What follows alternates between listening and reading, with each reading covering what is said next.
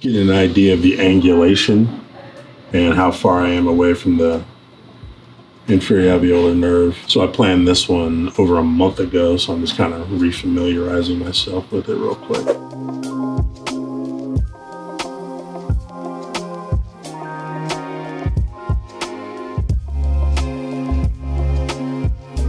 That's a virtual crown of what the tooth should look like afterwards.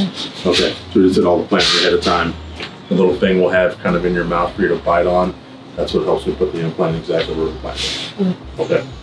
Whole thing really doesn't take too long. Just tastes like salt water. Right. When she first came in, so she had a non-restorable, it was a lower left molar. We ended up removing, and since that's her last molar over there, we're gonna replace it with an implant. So that's what we were talking about. I was showing her entire implant plan, everything we're gonna do today. Total time it's going to take us actually execute that, probably about 40 minutes or so. We have it disinfecting right now. That right there is the guide. We have the sleeve that all of these will fit into so that we go to our planned depth. Okay, and then we're also going to place the implant with its driver straight through the guide. We have it already marked where it's supposed to be.